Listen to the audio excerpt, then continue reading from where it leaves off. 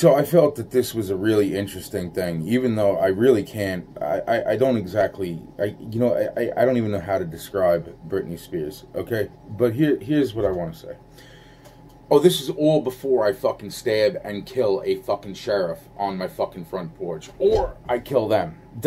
Or they kill me. More than likely they're gonna kill me. But let's take a look at what I'm about to say.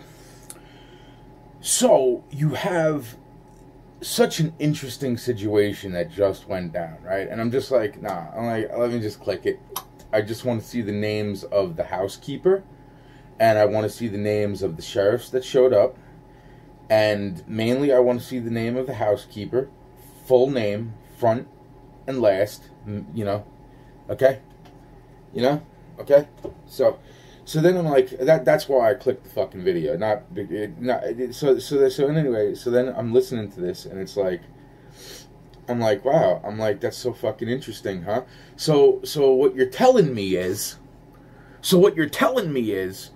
the woman who claimed that Britney Spears assaulted her first kidnapped Britney Spears' dog and brought the dog to the hospital without Britney Spears' consent? Is that what you're telling me? You fucking cunts! You know, what I would like to say after that is, my brother slapped my phone out of my hand 3 times, and the sheriffs didn't fucking arrest him!